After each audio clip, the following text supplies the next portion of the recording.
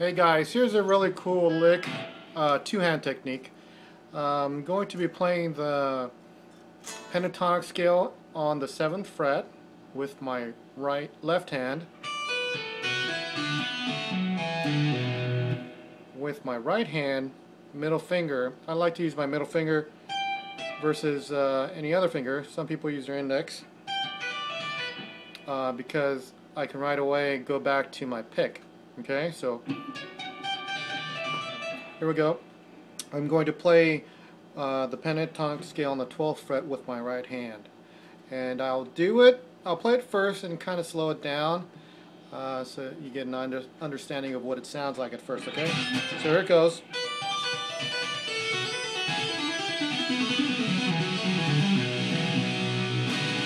Okay, and let me slow it down a little bit more.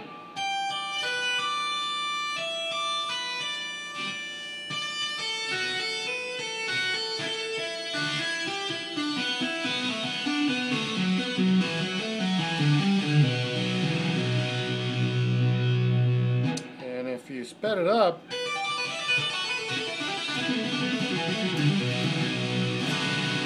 okay, so the first string, the high E string, what I'm playing is I'm tapping first on the 15th fret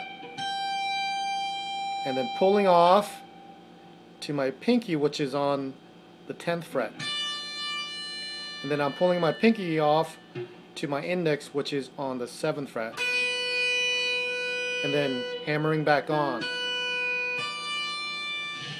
okay, with my pinky, and then hitting with my right hand on the 12th fret. Okay, so you got two moves there, right? Okay. And you're going to do the exact same thing on the B string. Now, the G string changes because of where the notes are. So it's going to go 14, right hand,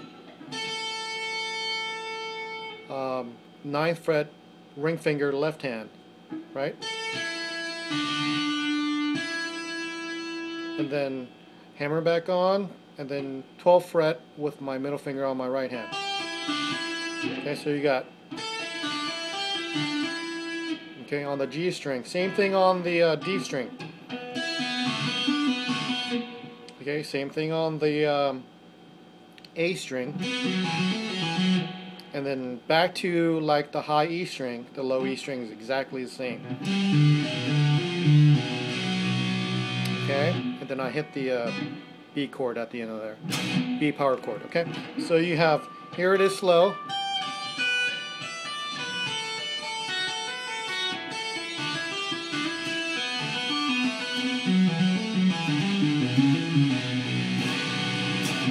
I kind of changed it a little bit there, but here it is again.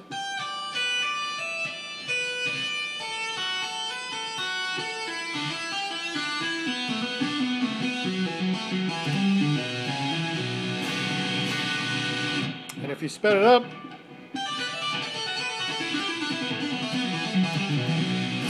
and now that's just straight down.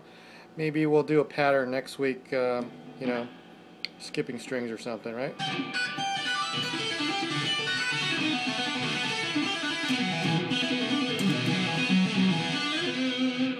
There's a lot of options you have, lots of slides and whatnot. Okay, we'll leave it at that though. Try that. Bye.